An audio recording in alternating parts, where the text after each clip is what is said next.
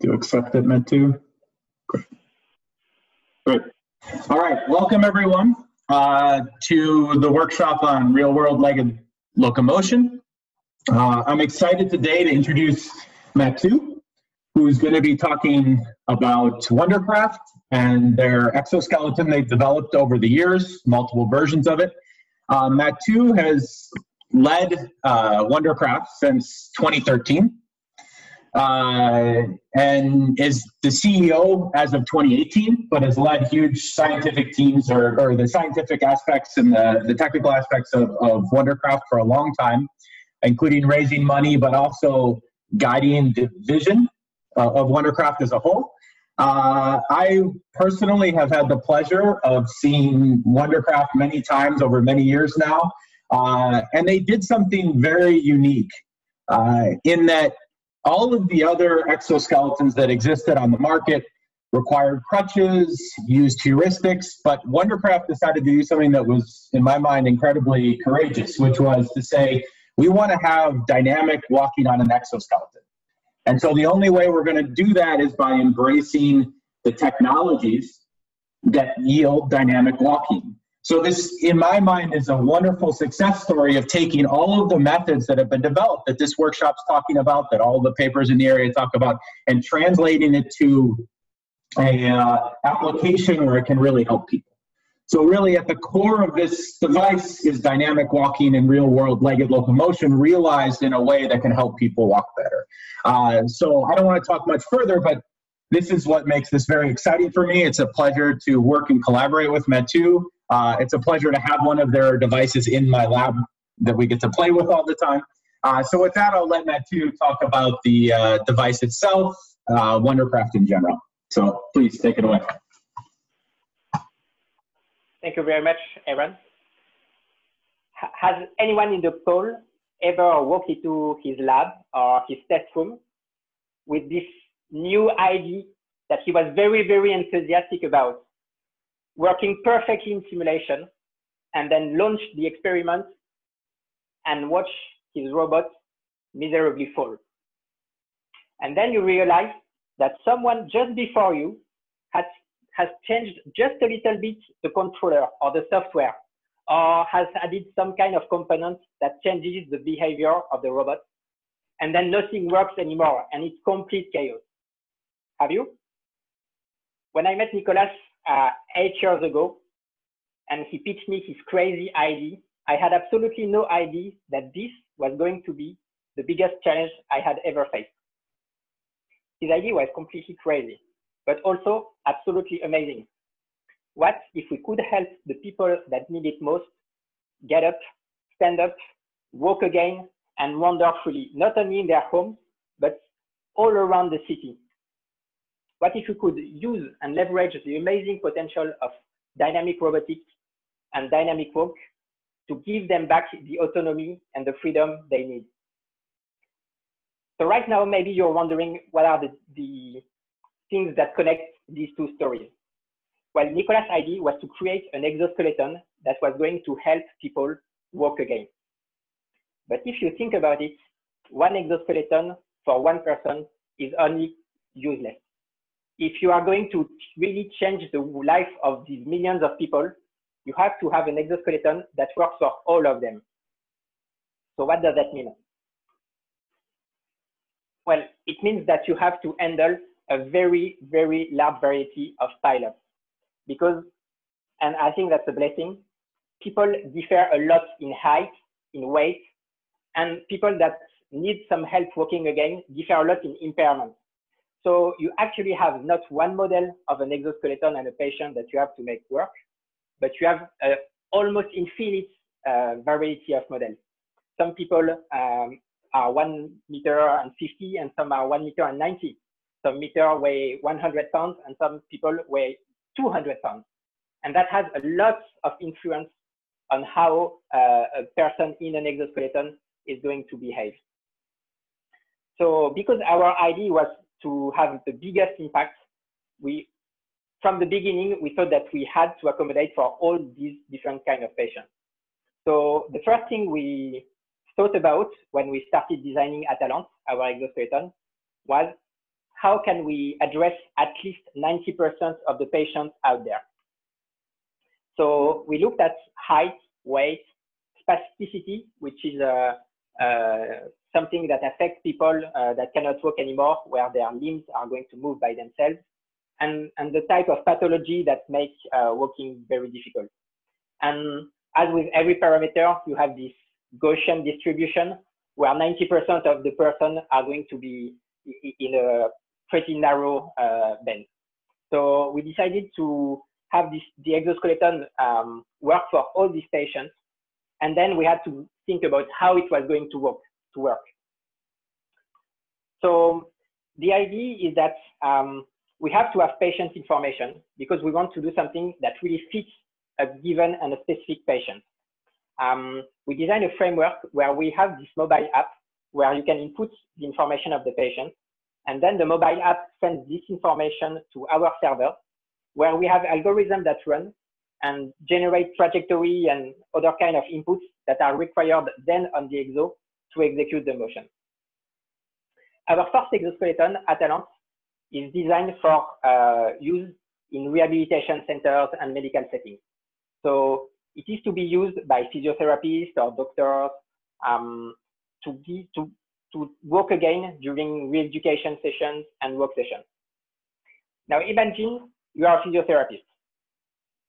Your schedule of the day is probably 6, 7, or 8 patients. So you have to work fast, right? You've got this patient that you really want to get up again because he's been in his wheelchair for 3 or 4 weeks since his accident. So you think, nice, I have my exoskeleton. I'm going to make him walk. So let's take the mobile app and put the patient information in it and send it to Wandercraft, and that's going to be tremendous. Now, how long can you wait for the inputs to come? You cannot wait 1 day, right? Because you've got these 6 or 7 other patients that you have to take care of after in the day.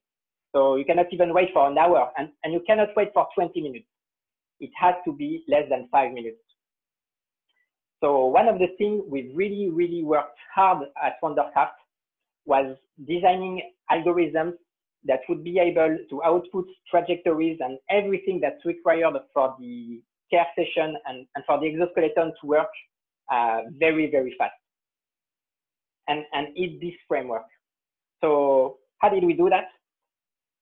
Well, as Aaron said, we looked a lot at all the papers out there and what were the state-of-the-art methods and what was working and what was not yet working but was very promising. And finally, we came up with this strategy where, first of all, we formulate the walk, but actually even the motion problem as an optimal control problem. So the goal is really to find the optimal trajectory under constraints.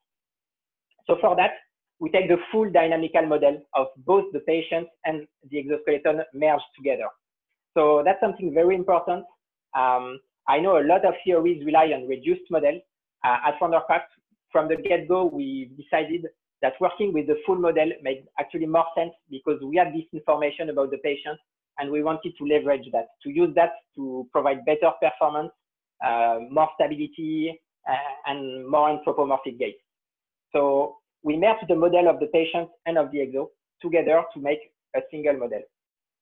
This is taken into account via mass, inertia, and everything in a multi-body model. And we also add all the physical constraints. So obviously, torque, everything that is related to the exoskeleton capabilities, but also everything that is related to the patient's range of motion. We don't want to go beyond what the patient is capable of. So it has to be an input as well. Then we add the walk parameters or the motion parameters. So that's where there is quite a lot of know-how that we've developed over the years, mostly working with the physiotherapists themselves and the doctors to understand what's a good gait, what makes it really anthropomorphic, what is going to be comfortable for the patient, what is not going to be comfortable for the patient. So we had a lot of constraints that make the problem more likely to output a good solution, something that's going to work on the exo, something that's going to be good for the patient. And then a lot of things happen.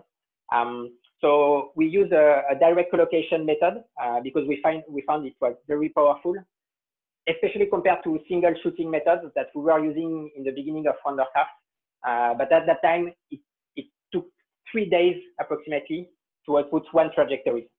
So that was something we were very proud at the time because that were the first trajectories we were able to do. But as I explained previously, it's not something that you can accept when you're a physiotherapist and you've got your device and you want your patient to work right. So we use this direct collocation method to discretize the problem, and it makes a problem in very high dimensions, right? Because you've got all these variables: position, velocities, acceleration, forces, and so the dimension of the problems we then solve is something like 15,000, but obviously with a very sparse structure usually. So this allows us to feed the problem to a numerical solver that is very efficient with, especially with sparse problems. And we came up with solutions that are able to be outputted in less than a minute. So obviously there is a lot of know-how and tuning in that regard, because that's not very easy. But we've got a whole team here at Wandercraft that's working on it. And then it's converted in a trajectory format that's readable by the exoskeleton. We've got tools for analysis and visualization, and making sure that we are not sending things that are going to be unreadable by the exoskeleton. So this whole framework is working very well. And I know I already said it, but let me insist once again, it has to work for every patient that's susceptible to come in the exoskeleton. So anyone from 155 to 190 and from 50 kilograms to 90 kilograms, his problem has to converge. So a lot of the work we do is actually making sure that all our algorithms converge for the whole database we have at Wandercraft. And every now and then, I've got one person from the team who is going to come to me and say, Matthieu, we've got this huge problem. Our database only has a 99.5% convergence rate. So it means that maybe one patient is going to come and we are not going to be able to find a trajectory for him. And then we discuss together what constraint can we change. So we're going to go from 99.5 to 100%. And so it goes. So that's really the core of what we do at Wandercraft. And I guess your question then is, then what trajectories do you output? So we have put a lot of different motions because we want our patients to do a lot of things. The first thing we do is what we call small steps. So it's basically the basic walk that's going to be used by a patient just to get used to the exoskeleton with something that's very smooth, very comfortable, and not too overwhelming as a first try. So here you can see Kevin, which is one of the pilots of Wandercraft. He's completely paraplegic, so he cannot move at all by himself. And as you can see, he can walk without any assistance in the exoskeleton. As you can also see, we've got this rail above him in case of anything that could happen. Everybody knows that stuff happens to robots, so better be safe than sorry. But this gate is pretty efficient to get used to the exo. It's not extremely anthropomorphic, which is why we developed another gate that we call foot rolling, and you'll quickly understand why. So this gate is much more anthropomorphic because you've got this heel strike and this toe lift that closely mimic what a human gait actually looks like. So we've worked a lot on it, and it actually revolves around the formulation of the problem I was talking before, designing the right domains. Obviously, it's a multi-domain problem, and having the right constraints at each phase. But the result is a walk that's much faster, that has longer steps, and it's really much more anthropomorphic. So physio really like it when they see their patients walk like that. But obviously, it's much more dynamic as well. So At the moment, it's still necessary to be supervised by a physio, and we're working on stability to make sure that in the future that's not mandatory. And it's also not something you want to start your rehab session with, because if you've never walked before, it can be a bit overwhelming. And then we also have what we call turnaround motion, because we want the exoskeleton to be really dynamic, and we want the patient to be able to evolve in his whole environment. So we want it to not only stay in the rehab room, but wander in the whole center if he feels like doing it. So you've got to be able to maneuver and to reposition yourself, and that's something we can do through this motion. And that's something that, to my knowledge, no other exoskeleton is able to do. So all this is obviously interesting, and if you're thinking about it, it's the standard framework of robotics. You take a model, right? You feed that to dynamic equations, and you have some kind of offline optimization. This optimization outputs trajectory that you have a certain set of properties on, and then you send these trajectories on the exoskeleton or on your robot. You have some kind of tracking, whatever that may be, and then you have the robots perform the motion. And in the end, you have human beings able to walk without any assistance. So in itself, it's already pretty amazing. But there are limitations to it, and we quickly became aware of that. First, the trajectories that you have outputted only have this specific set of properties. So they have like an average gait speed, step length, or direction. But what if your patient doesn't want to walk at 0.5 meters per second, but he really needs to walk at 0.56 or 55? You could rerun the trajectory planning, but it takes a minute. So if you have to react during the motion, you cannot rely on even these super fast algorithms. So we thought, what if you wanted to have new trajectories, not at 1 minute, but in 1 millisecond, to be able to react to anything that's going to happen to you. So that was a direction we explored for some time.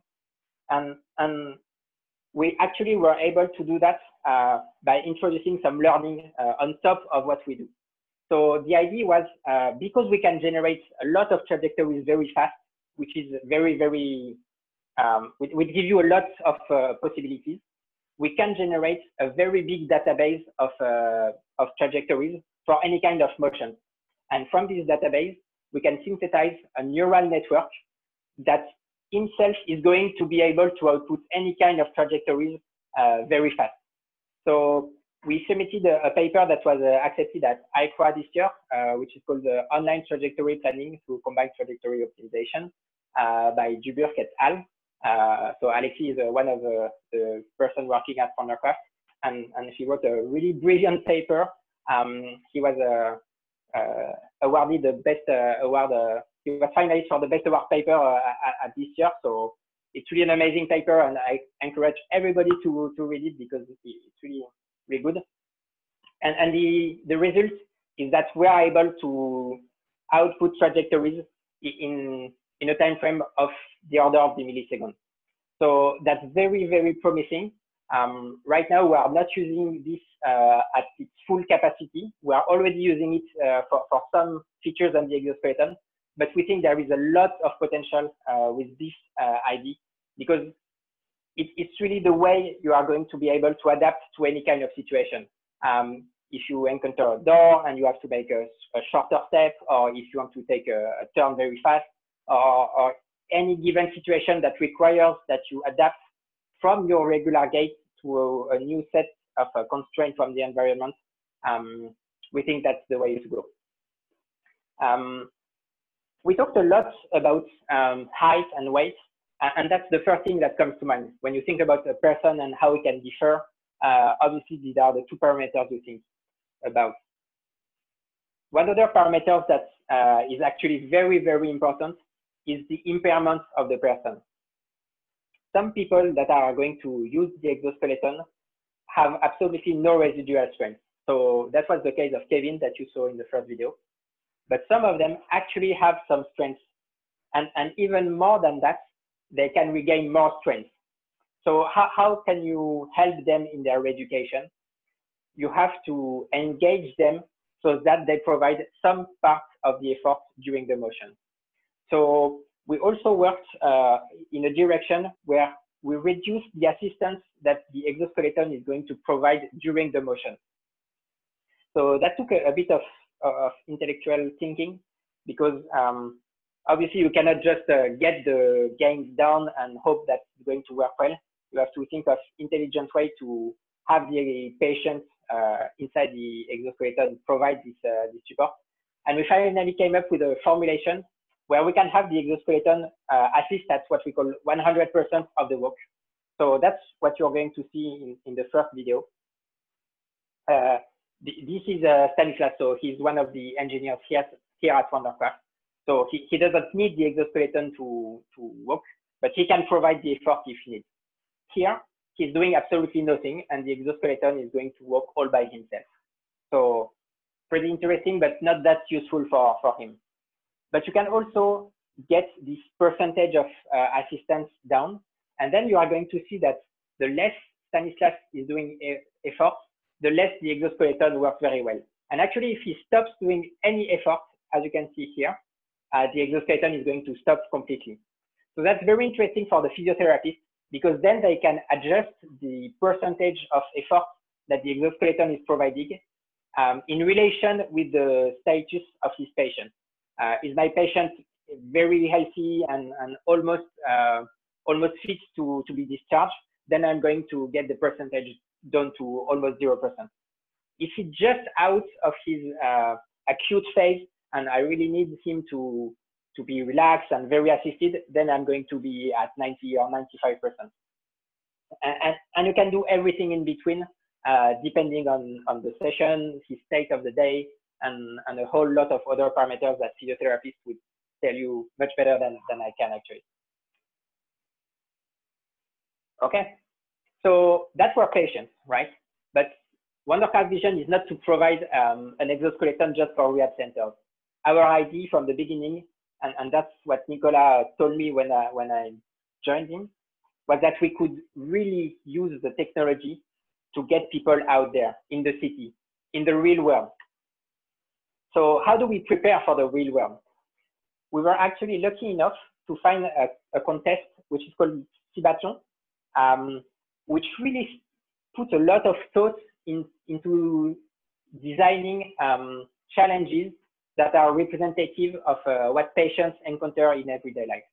So they designed a whole set of contests and challenges that represent what you need to overcome in order to really get to an inclusive solution.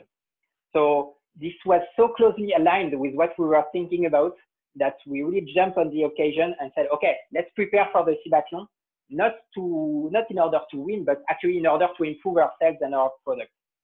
So this kind of put the whole team in effervescence because we started working on it pretty late in the race. Cibathlon is actually something that happens every 4 years. And we entered the contest, I think, less than 8 or 9 months before it started. So everybody had to be very quick and think fast. But with the help of the framework we designed, we were able to start doing a lot of the tasks pretty quickly. That's how powerful the framework is. It means that you have a new motion to perform, like let's say stairs, or walking through a door, or walking up a cliff. It's pretty quick to have motions going. So rather quickly, we're able to design motions to get upstairs. And the first motion you're going to see is Yorick, which is the second pilot at Wandercraft. He's also completely paraplegic. And with the single help of Atalante and his arms, he's using the lift, he can get upstairs. So that was something that we are very happy about, because when we started and designed Atalante, stairs were not even in the specs of the product. That was for the next product that was supposed to go in real life. But actually, we are able to get people upstairs and pretty repeatably. So that's very exciting.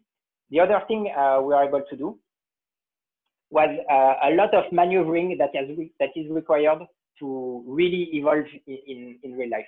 So here you can see Guillaume, one of the engineers from the team, trying to go through a door. So when you think about it, it doesn't look like much. But if you really want to walk through a door, you have to be able to do all these kind of maneuvering motions, like turning around and slightly adjusting your position. And here you can see him getting backward actually to the door. And we were able to implement all these motions on the exoskeleton. And again, that was something like 3 or 4 months of work. One of the other contests that Sebastian designed was being able to get up from a very soft standing point. So we've got this sofa, which is very low on the ground. So it requires quite some trick of the mind to think how are you going to get up. And we were able to do it by really leveraging the dynamic aspect of the motion. As you can see, we really use the motion of the torso of Kevin to provide some momentum for the exoskeleton to get up. So that's something that we've put a lot of emphasis on, is getting the best out of the dynamic of motions rather than having this static way of thinking where you are going to force and use a lot of torque to try to control it. Rather, go with the momentum and use the momentum because it's going to help you in the end. Obviously, you also need, if you are going to evolve in a real life setting, you need to be able to handle perturbations. So one of the benchmarks we use here at Wandercraft to test the robustness and the stability of our algorithms is this exact setup that you are seeing right now. We put a dummy, I think it's from the automotive industry, and they use it for crash tests. We put a dummy in the exoskeleton because we know the dummy is not going to perturb or do anything that we are not going to be able to control. Experiences with the dummy are not perfectly repeatable, but we know that the dummy is not helping at all. So that's kind of our benchmark. And our target here on this experiment was to reach 1,000 steps, because we thought that if we could reach this level, probably it was able to work indefinitely. And as you can see, with these last algorithms that we've been trying on the exo, and they are pretty recent, it's the work of really the last 2 months, we're able to have a gate which is extremely stable. We're able to push the dummy and to do all kinds of perturbations in all directions without getting him to fall. There are still some stuff that we need to handle, which are related to direction. The dummy is not able to correct for direction itself, so we have somebody doing it in his sense. But really, we have this very high stability that we're very happy about, and that really make us think that it's going to be a thing, exoskeletons in the city. It's not something that we cannot achieve, the kind of stability that's required to evolve in the streets and everywhere around. It's something that we can do. So that's what I wanted to end the talk with. It's that we really had this vision from the get-go that we were going to use dynamic robotics and to give back mobility to everybody that needs it. And one of the biggest challenge we faced was really this need to adapt to every different patient.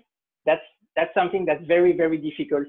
And that's why I wanted to start with this question, because I think everybody can relate to this setting where nothing works because something has changed something before you. And that's actually the case. If you work at Wandercraft, you have to think that each time a new patient gets in the exo, everything you fine-tune for another patient is not going to work. So you have to have this mindset where your work has to be robust to any perturbations coming from the model. And that's the model of the patient, right? but in some sense, it also translates to perturbation to the model of the environment. And that's why I think this challenge was obviously very difficult, but was also an opportunity and a way to force us to confront the whole complexity of the world and to design algorithms that then would be robust to perturbation from the outside and who would finally and eventually work in the real life. So that's it for me, I guess, and I'm happy to answer any questions from the audience or from you, Aaron, as you see fit. Thank you, Matthieu. Wonderful talk. Thank you. So for the audience, what we'd like to do is, if you have questions, please put them in the chat window, and I'll read them to you, Matthieu. So we have a couple of questions to kick things off. The first one is, and I think I'll try to get this right, but so if personalization of gait is the goal, and you talked a lot about doing optimization and generating dynamic motions for the gait. How do you plan on handling personal comfort issues related to the gaits that you're generating? So each person has a different comfortable trajectory. How do you, or what are the plans to factor that into the picture?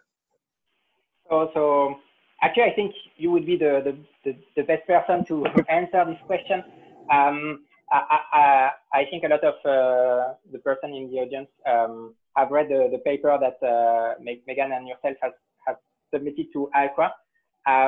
Actually, we know that there are methods where you can learn gait preference based on what the person is doing inside the exo. So we don't see it as a problem to have a specific, like generic set of constraints, because then it's still going to output a motion that's specific to the person, but maybe he or she would have preferred other things.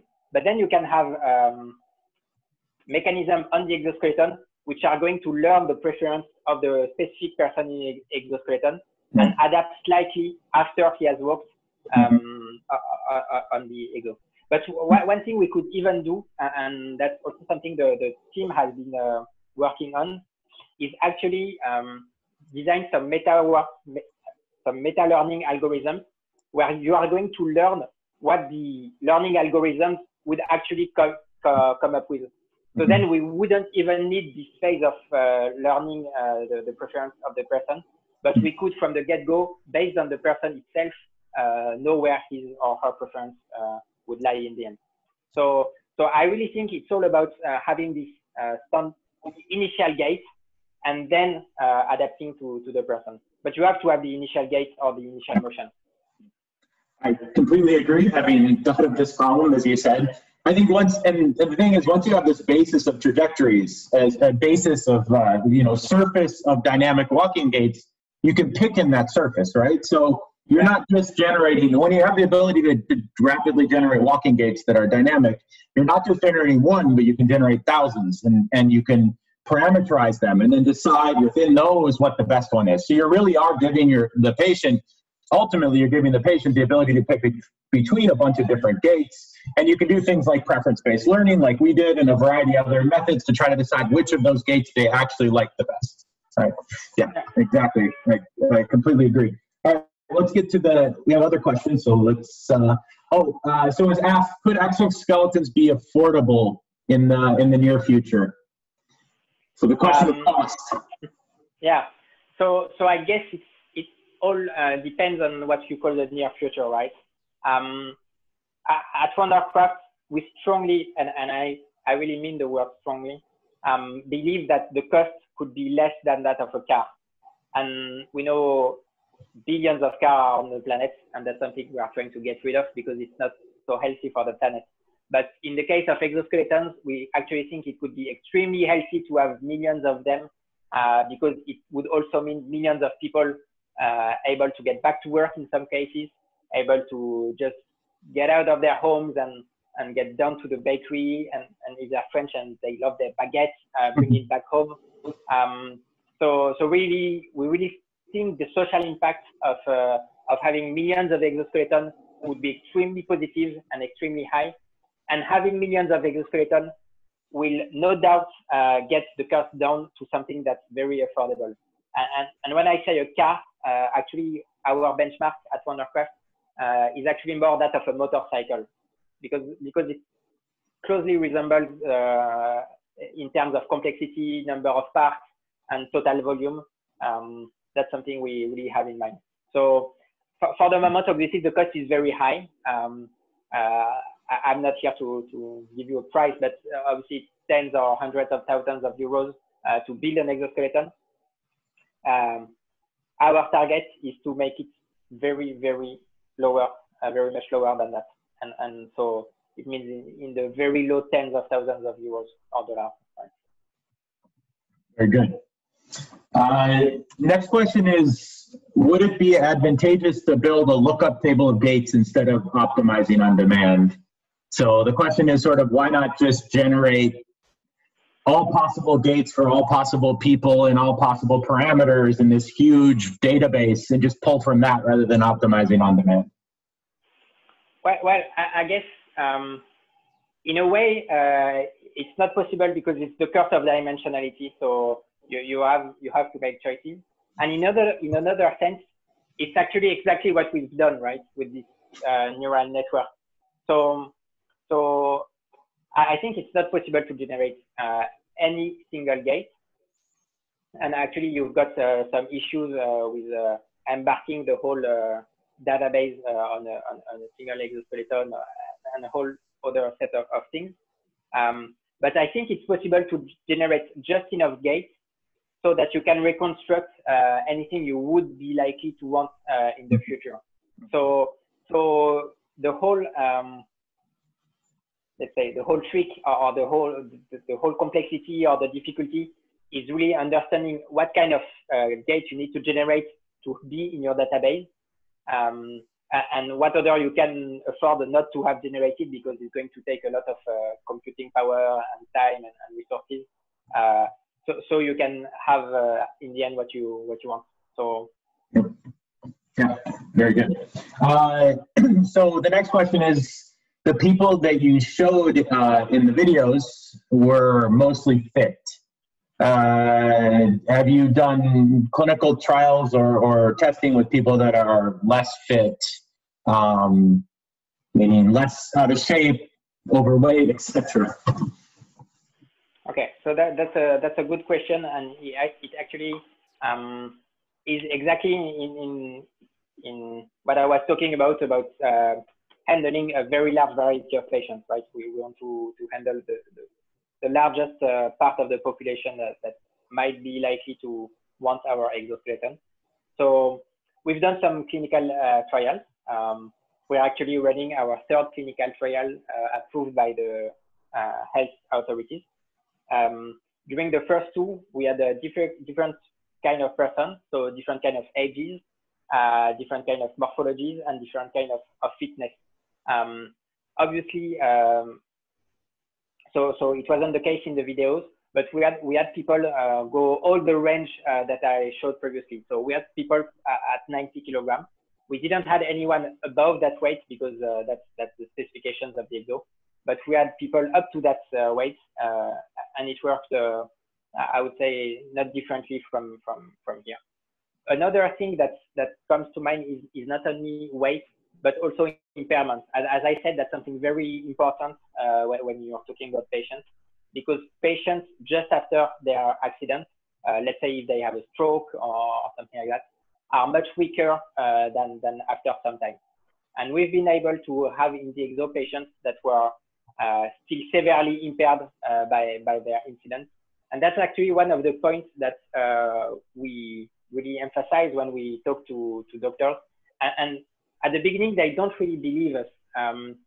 Let me tell you a story about that because I think it's funny. We recently hired an MD in the team. She's called Rebecca. She's amazing, very young, but also very talented. And she's been practicing the medicine in a rehab center. Rehab center we know. So she joined the team, I would say 3 months ago, during the lockdown. So not ideal, but we had to make it work, right? and a couple of days ago, we sent her to one of the rehab centers we work with, one of the rehab centers that has acquired an exoskeleton, one version of Catalan. And she discussed with the medical staff there, and the medical staff wanted to try the exoskeleton with not a paraplegic patient, but a tetraplegic patient. So really paralyzed up to the neck. And so I knew Rebecca was gone for the day, and when she came back, she looked very happy. So I asked her what had happened, and she actually told me that she was so happy because she had seen this tetraplegic patient walk in the exoskeleton, and I really liked the smile on her face. But I didn't really understand because that's not something that looked so surprising to me. And so I thought, so why are you smiling like that? And she said, I didn't believe that he was going to walk in the exoskeleton. So she's from the team, and she even didn't believe that it was going to work. And actually, it worked very well, and the whole team, the medical team, was very happy, and she was happy. But just to emphasize the fact that with Catalan, you can get patients that are really early in their reeducation or not long after their impairment or accident, and you can do things with them. You can get them up, you can walk, you can perform exercises. Physiotherapists love to have not only walking sessions, but walking and doing other things, what they call double tasking. So sorry for being that long. It was a broad question, so I wanted to give the full perspective. But yeah, we've been doing clinical trials and having a large variety of patients use the exo. So let me ask kind of another question that's in the chat window, but it's sort of a follow-up is, do you think the number of joints you have on the device, active joints, motors, are sufficient? Could be reduced? I mean, are they sufficient for, the question was, are they sufficient for completely disabled people? I think you were just talking about this in the story. And could they be reduced in certain scenarios? Could you imagine variants with more or less motors, actuators, depending on the specific condition, medical condition?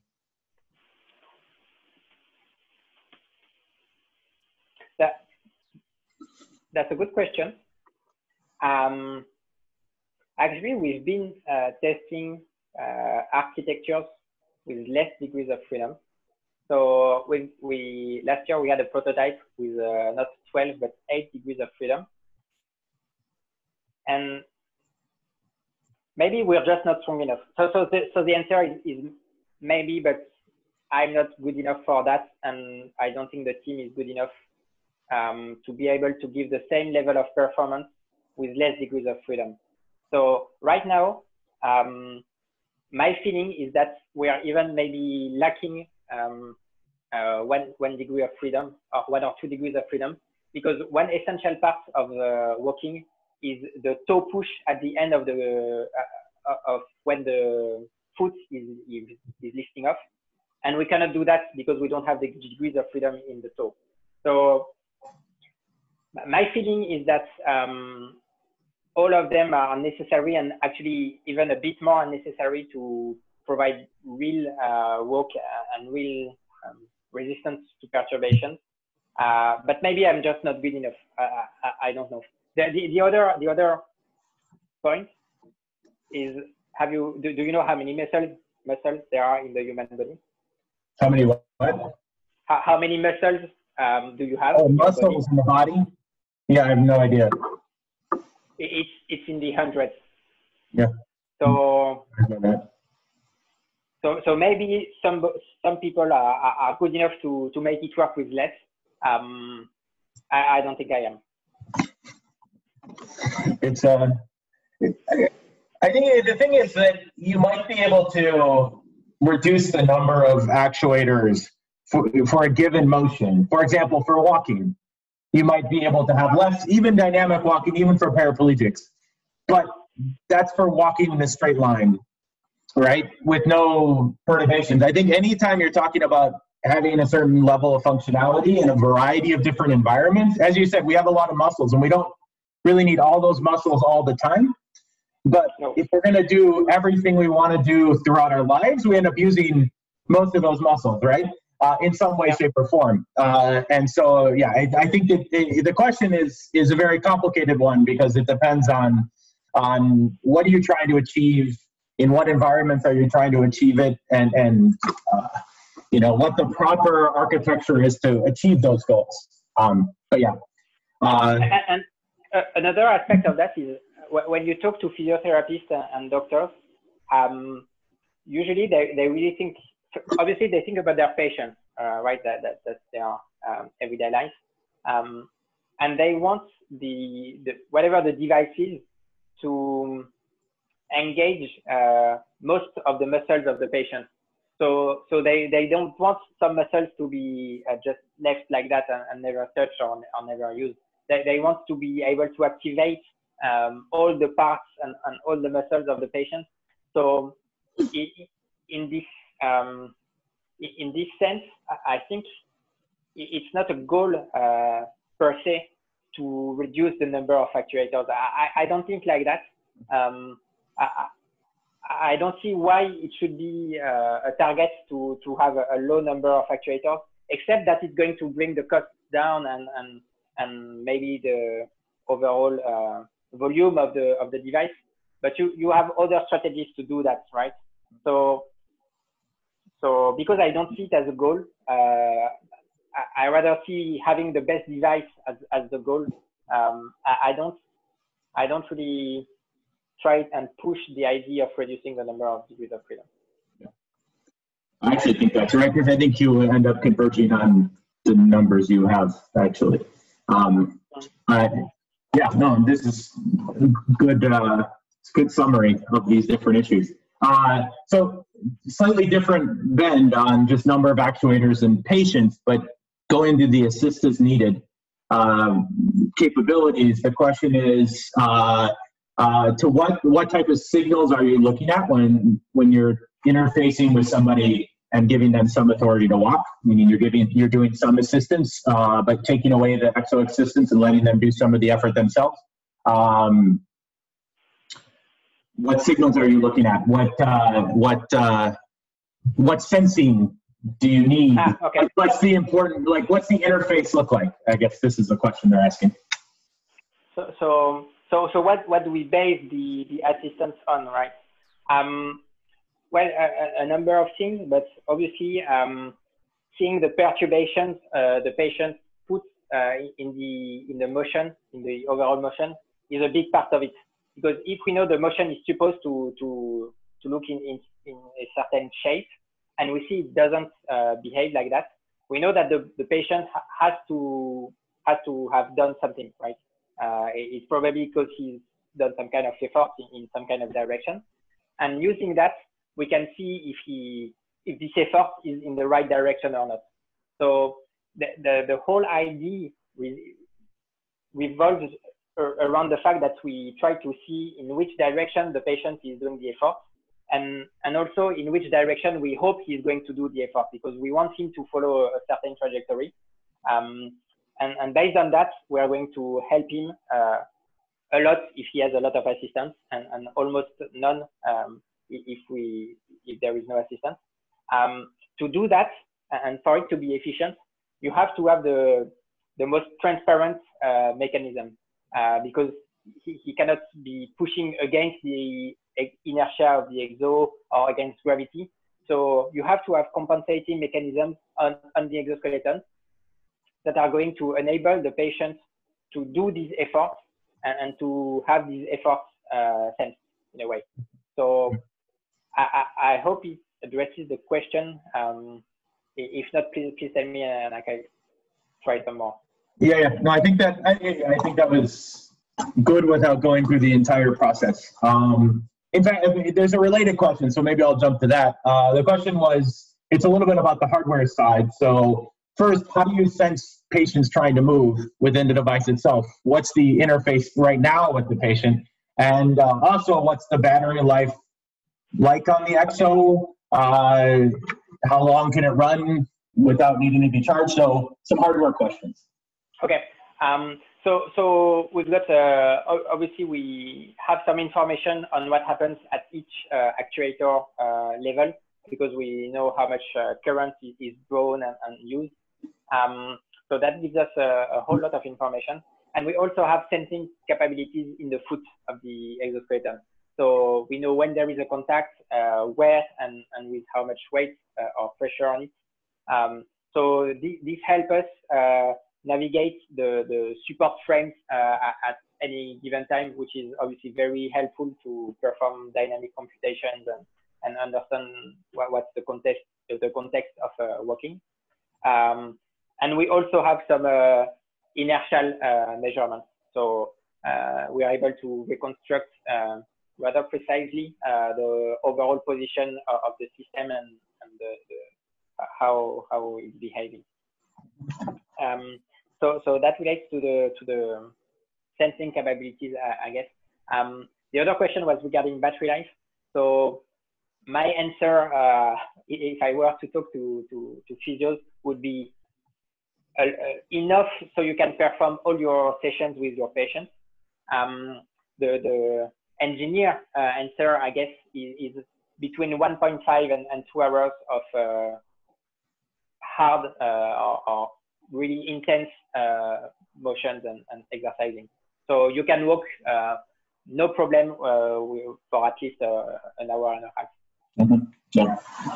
And then the batteries are very easy to change and plug and play. So in the end, it's not that much of an issue in a rehab center version. Obviously, the personal version will need to be a bit more, but yeah.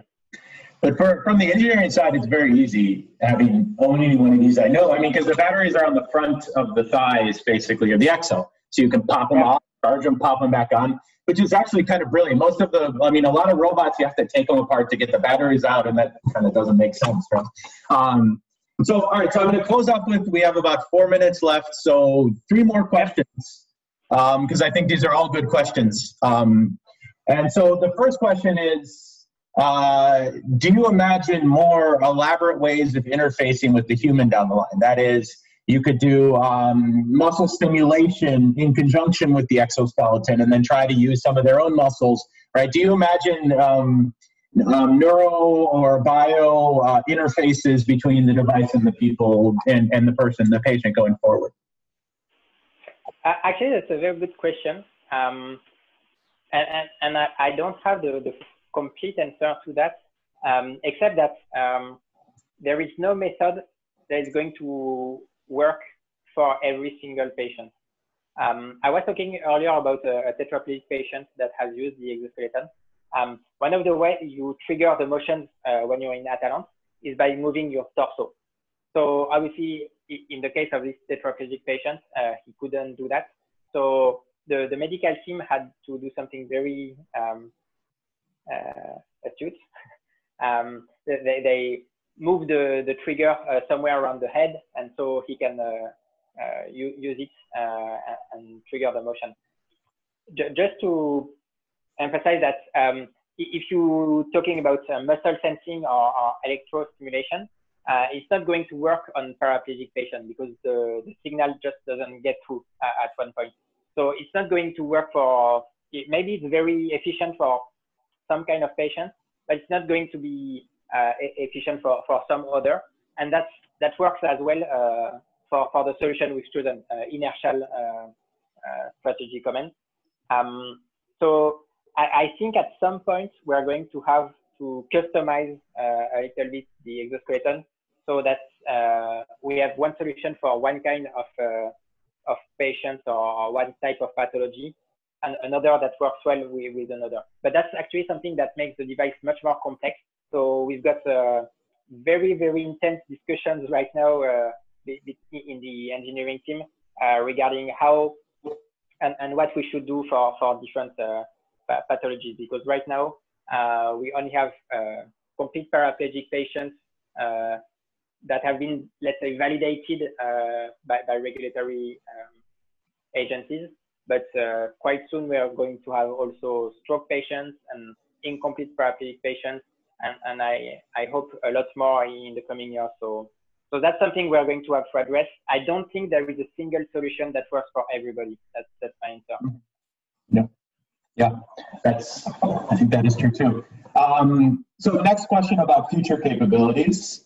What about more dynamic behaviors than you even have? So running or jumping, or what do you see possible? Actually, I had this very discussion with someone of the team, I think this week. I think it's feasible to jump right now with that alone.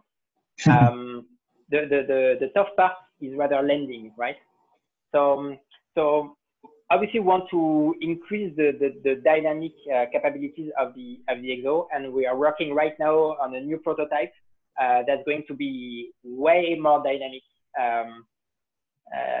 We're really working hard on that, so it's going to be way more reversible in the actuations and have higher capabilities.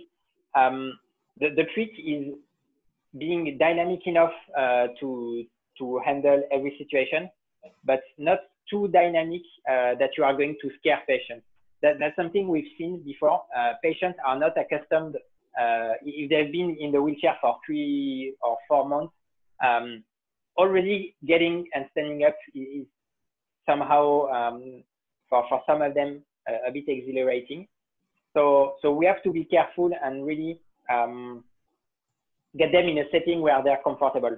So I don't think jumping is the first thing we would go to. Already mastering steps and thresholds and being able to go in the streets would be very important. And one more thing would be to being able to get in a car. Actually, I think that would be very, very useful for our users. Yeah, very good. All right, so the final question, which is the one I think it's good to close on, is what's the availability of the device? Is it available to non-medical professionals? Is it generally available public, to researchers, etc.? What's the availability? So obviously it's available for any medical institutions. Our goal and the whole team is working so that we can help the maximum number of patients. So any medical institutions in the world, we're happy to see if we can work with them. There are always regulatory aspects involved, so we have to clear that. But we are willing to provide access to Atalante to the biggest number of patients. For non-medical institutions, that's also something we can work on. As you mentioned, you have an Atalante at your own lab. So if we think the robotic team is interested enough, that's something we can discuss. Obviously, that's not our main business model, so it's kind of let's say, we have to see how and if it can work. But Atalante is very easy to use. You've got the last version we have works with a tablet that's really easy to use. So there are not many problems. Okay. All right. Wonderful. Well, with that, we'll end our special session. Thank you for giving a fantastic talk and for answering a bunch of interesting questions on the next steps for exoskeletons. So Matthieu, thank you so much for being here virtually. Thank you everyone that attended, and with that, we'll go on to study more exoskeletons. Thank you. Thank you very much, Aaron. Have a good day, and thank you everyone for attending the session. Thank you, Aaron.